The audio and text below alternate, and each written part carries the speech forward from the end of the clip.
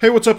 Stone here. So today we're drawing some more faces, trying to find inspiration and trying to learn from another artist and to study their style. And today that artist is Joe Madureira. So if you're not familiar with him, he's done a bunch of stuff for Marvel, but he's probably most well known for the comics and the games that are based on his own properties, like Battle Chasers and Darksiders. And before we get into his style in more details, let's talk about why I picked him specifically. So the first two artists that we covered in these videos were Katsuhiro Otomo and Mike Mignola, and I kind of wanted to keep that thing where where we alternate between Western comics and manga, because they're very different, and I think that they have very complementary strengths. Like stylistically, I think someone who would be able to pull things from both, that would be a huge advantage.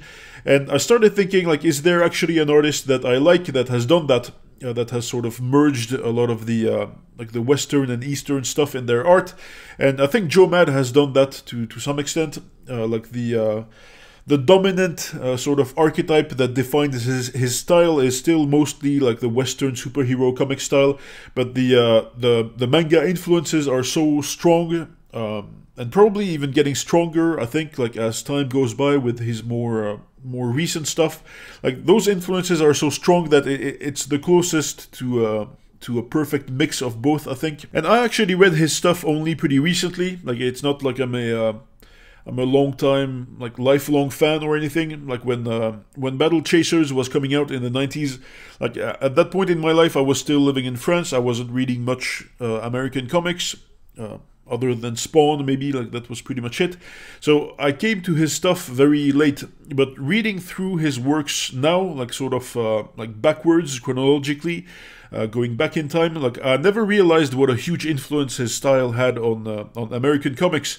Like sometimes when you're really familiar with the style of an artist, like a very influential artist, you can sort of pick out the little stylistic like moves, like the little style gimmicks that they have and that they have passed on to other artists through their influence.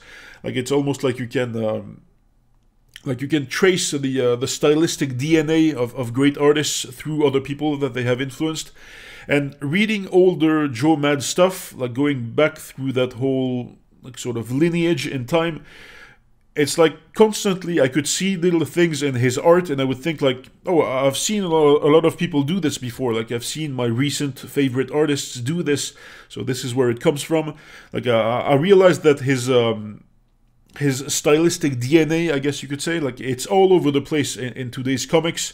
Like he clearly created a whole generation of little Joe Mads, and it's interesting to realize that because it's just like it's a time period in American comics that I missed for the most part, and yeah, I thought for those reasons he would be interesting to study. And let me just say, like with these faces here, I don't think I even come close to emulating his style.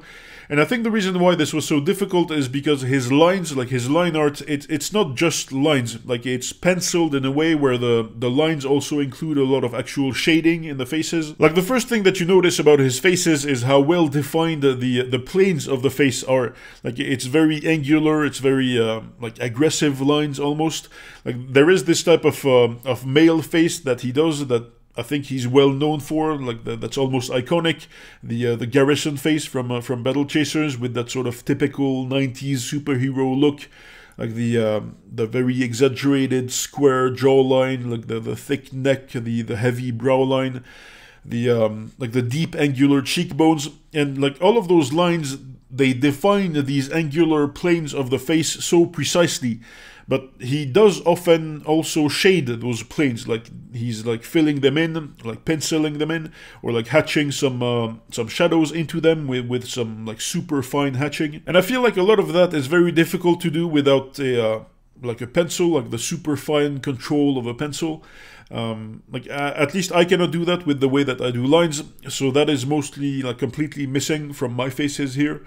And I did try to hatch some stuff here and there, but it just comes off as like really rough compared to how smoothly he does it.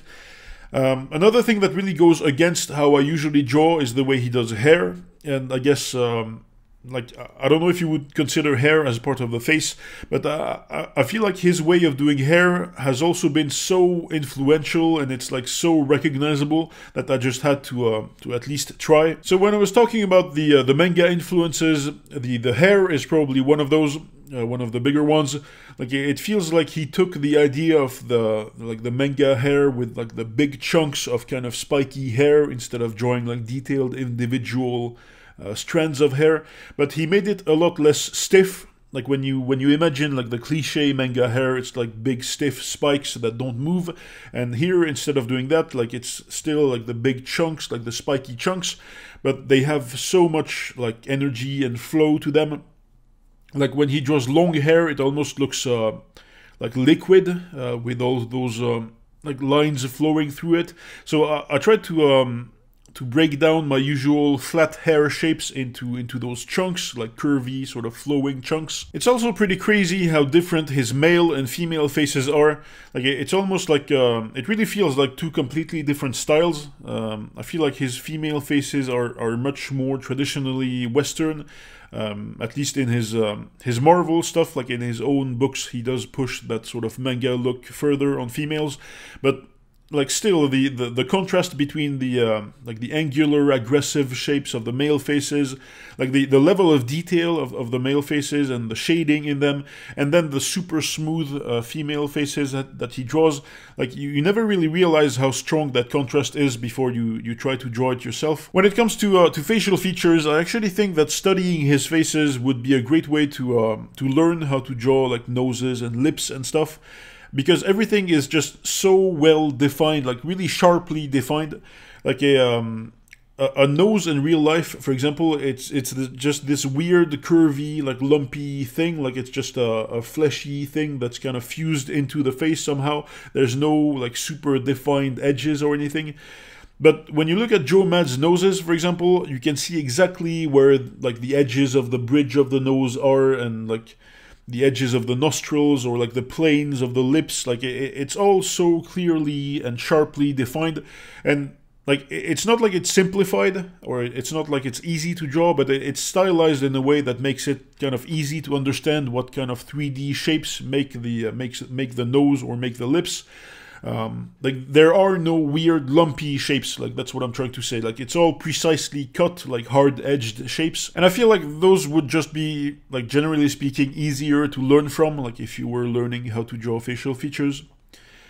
But yeah, that's my thoughts on Joe Mad and my attempt to learn something from his style.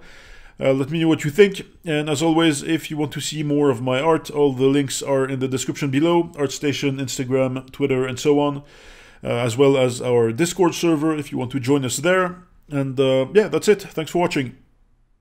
If you would like to support this channel and help me make more videos, check out this Patreon link on screen right now, or in the description below, where you can get all of my PSD files as well as real-time versions of all my videos.